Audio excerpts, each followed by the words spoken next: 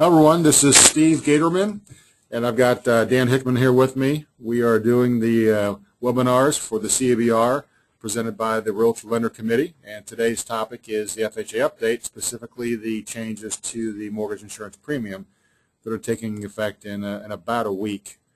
If you have questions, you can post them on the toolbar of the GoToMeeting. We can take some questions while the presentation is going or at the end, so feel free to type a question in there.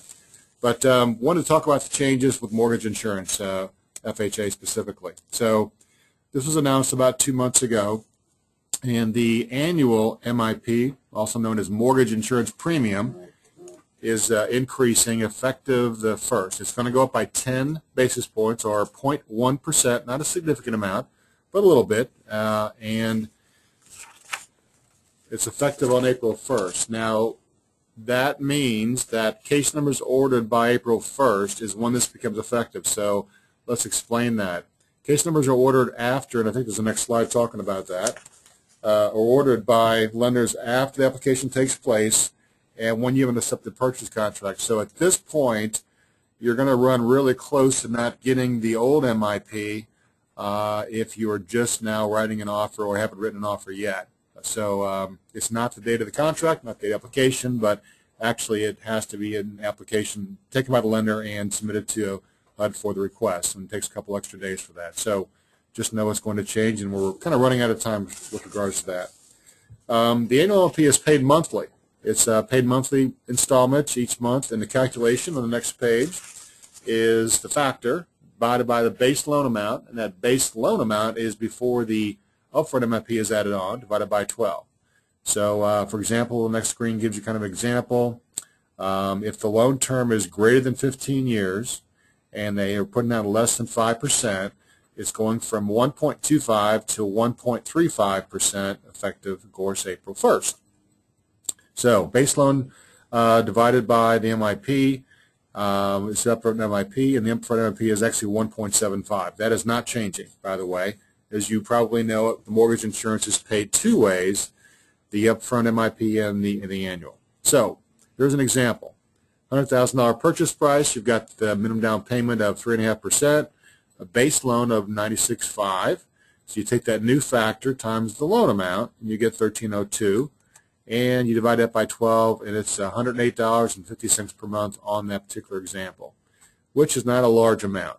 For example, it's going to go up in this case about $8. So not a significant amount. Really, it's not going to kill a deal, but it has been going up to, for a while. The last 12 months, I think it's increased a couple times, I think, Dan, hasn't it? Mm-hmm. Yep, last spring as well. So the reason for that, if I can kind of digress, is that the fund this money goes into, the Mutual Mortgage Insurance Fund, basically goes into offset losses with the FHA program, much like private mortgage insurance with conventional. The money gets set aside to offset losses that lenders might have due to defaults. Well, that mortgage insurance fund, Mutual Mortgage Insurance Fund, is getting low, and the way to increase that, of course, is increase the premium. So it's a way to keep the FHA program afloat and running, operating properly. So that's the reason for the increase. How they decide to increase the amounts they do, have no way of knowing that. They have changed both the upfront MIP and also the monthly from time to time, but this time it was just the monthly. So now with the increases, it's probably a good time to kind of take a look at this change compared to conventional financing, because as the monthly mortgage insurance increases, more people here recently have been looking at the FHA compared to the conventional. So we're going to go through a couple examples kind of show you the differences as well. So let's see the next slide here. So interest rates typically not affected by, I should say FHA are not affected by the credit scores as much as conventionals are. Right now in our current market, usually you can get a better rate on the FHA than you can conventional. And the FICO scores, the credit scores also have more effect on the rate on a conventional than they do with FHA. So PMI, private mortgage insurance, is the name for the insurance for the conventional loan, and FHA, of course, is the mortgage insurance premium. Buyers with a stronger FICO may be able to use conventional financing to be better served right now. They do need more down payment in some cases, though.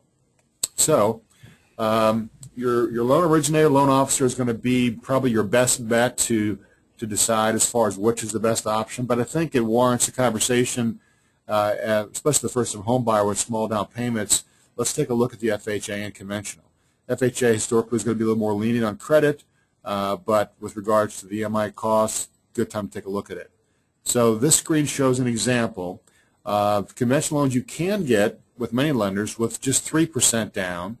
The rates and the mortgage insurance are a little bit higher, but to compare that with FHA at 3.5% down on this screen, you've got 3% down on conventional, 3.5% on FHA. You can see the rate is 4% on the conventional compared to 3.25%. And the mortgage insurance you'll see is pretty similar, $109.93 versus $108 on the FHA. The overall payment is going to be less with FHA, $535.88 compared to $570 because the rate is less than the conventional. Again, this is just 3% down on the conventional and 3.5% on FHA, and that's a credit score of 680 also. So the next screen shows another comparison between the two. This one has 5% down, so $5,000 down on the conventional and FHA.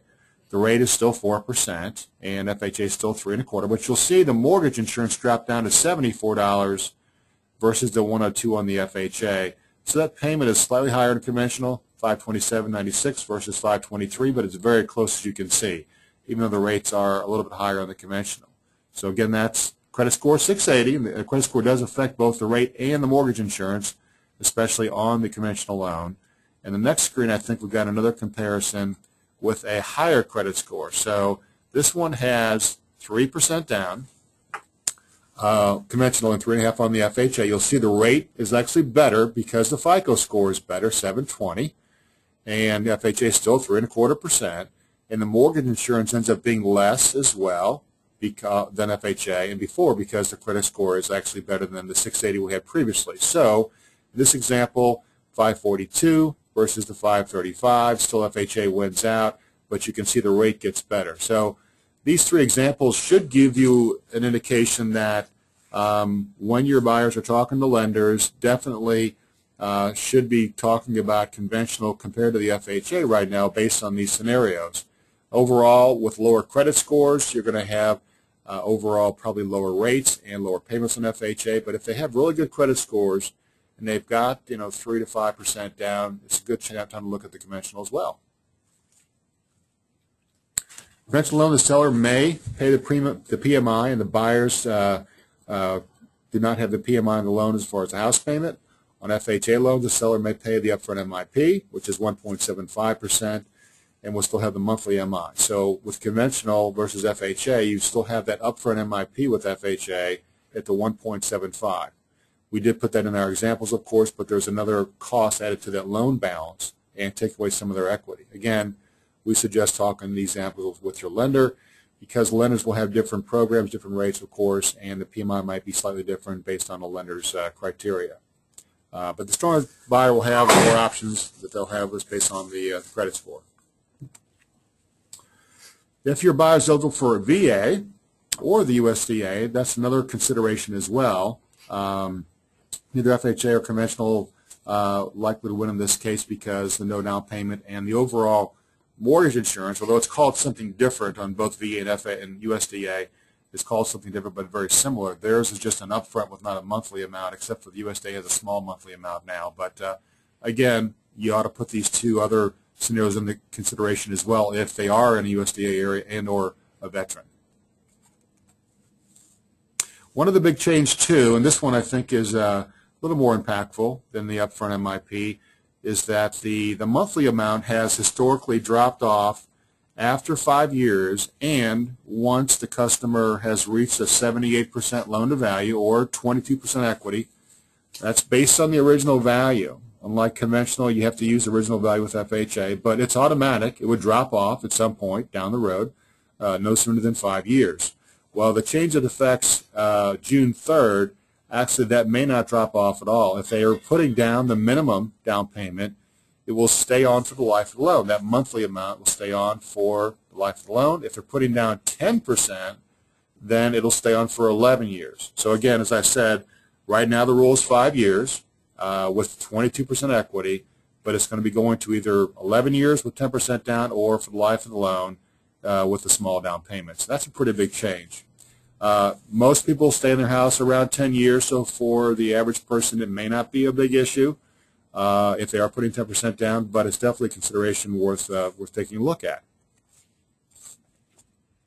So we kind of went through that relatively quickly. You may have some questions. Right now I don't see any questions that are appearing, but wanted to stress as well that the case number, when that is ordered, that's when it becomes effective. So if you have somebody that's looking right now and they want to take advantage of FHA's program and take advantage of the lower MIP and they don't have a contract, then they probably should be writing very quickly. If they do have a contract, get them into the lender and have them apply and get the case number ordered by the lender as soon as possible so they can save them both the monthly MI.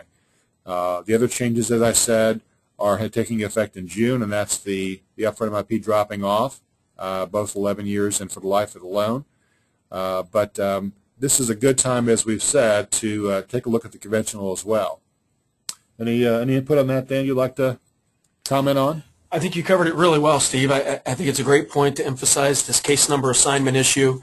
You know, this is just a little over a week away at this point. If they're negotiating a contract right now, they get it accepted over this weekend. They get into their lender by, obviously as soon as possible, but by Tuesday, Wednesday of next week, their lender should be able to get their case number assigned before the end of the week. But with April 1st being the following Monday, they're going to need to get into their lender at least by the early to mid part of next week to get that case number.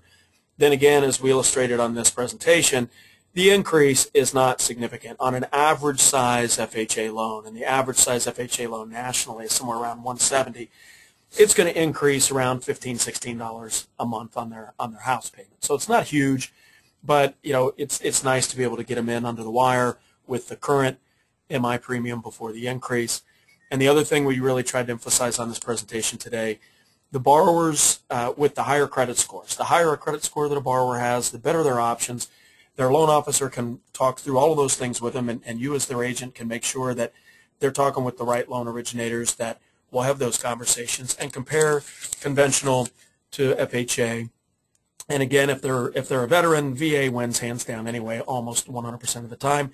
Or if that house is in a USDA in a rural area, USDA is pretty much always going to win. So the other thing being, one of the slides here talked about seller concessions. The seller can pay the upfront MIP on that FHA loan. It's only 1 3/4%, as Steve said, and then the buyer just has to worry about paying the monthly portion in his payment every month.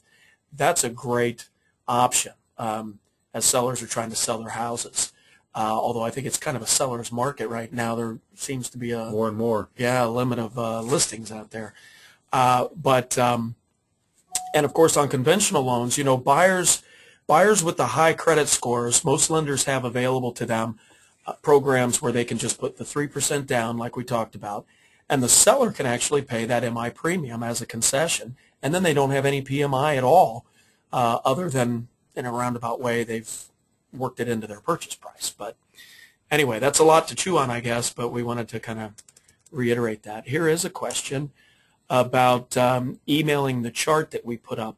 We've recorded this session. We're going to send it to Annette, and the chart with the MI premium, we just put the one thing up, right? The scenario with the minimum down, and most people going FHA do go with minimum down, but there is a chart from HUD, and we'll make sure we get that to Annette as well. Yeah, so Annette will be able to forward both the presentation and the chart that we can add to that as well.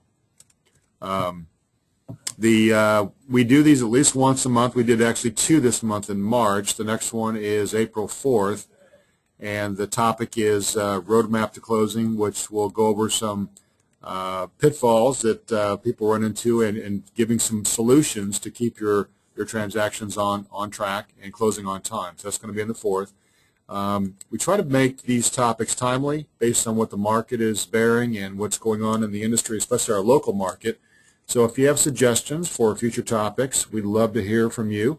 Those will be filtered through Annette Shamil at the Board of Realtors, of course, but I don't see any other questions at this point. So I appreciate everyone signing on. We're going to sign off here and hopefully see you in 2 weeks on the next presentation of the webinar. Thanks, everyone. Have a great day.